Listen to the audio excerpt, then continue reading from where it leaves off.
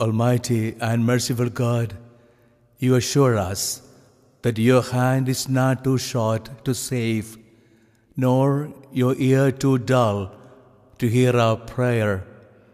You have revealed that you are ever attentive to our supplications. Your children are under the grip of fear because of the fast-spreading coronavirus pandemic in the different parts of the world. Send the power of your word and calm the storms of fear and desperation. Father God, take authority over this present crisis, that your children may live in peace and security. You are the Lord who heals us. Heal those affected and strengthen their afflicted families. Give courage and protection and comfort to the medical personnel taking care of the sick. May your grace and comfort surround the dying, and may their souls rest in peace.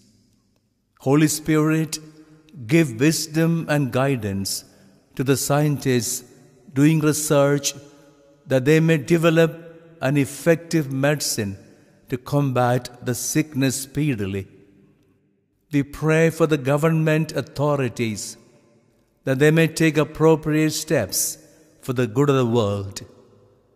Lord Jesus, we remember you said, God so loved the world that he gave his only Son, that everyone who believes in him might not perish, but might have eternal life. With the apostles, we cry out to you, Lord, save us, we are perishing. Let not this present crisis lead your children to fear and gloom.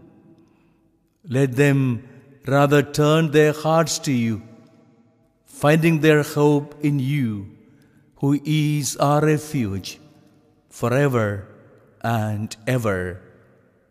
Amen.